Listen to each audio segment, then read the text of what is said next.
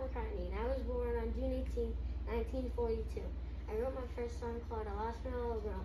My mom died from breast cancer. When I was a kid, I had a guitar I loved so much, I even played it in the bathtub. When the band broke up, I bought the band in Scotland. Hi, my name is George Harrison, and I was born on February 25th, 1943. When I was an adult, my band and I, the Beatles, came to the United States.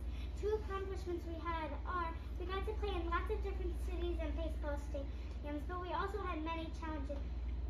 And one of those challenges were one time fans were going out of control. We had to play high up in a cage. Sadly, I died in 2001 from cancer. Hi, my name is Ringo Starr. I was the drummer for the Beatles. I was born on July 7th, 1940. I am 81 years old today. I was the oldest Beatle. When I was 7 years old, I got really sick and had to go to the hospital. I stayed there for 1 whole year. When I was 13, I had to go back to that hospital. I stayed there for 2 years this time. One good thing I got out from going to the hospital is that I learned how to play the drums. The Beatles had me replace their old drummer, Pete. That's how I joined their band. Together we became the Fab Four. Hi, I'm John Lennon, born on October 9, 1940. I am one of the Beatles guitar players. When I was 18, my mom died.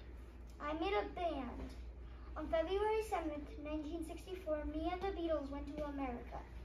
One accomplishment is me and the Beatles made more than 220 songs.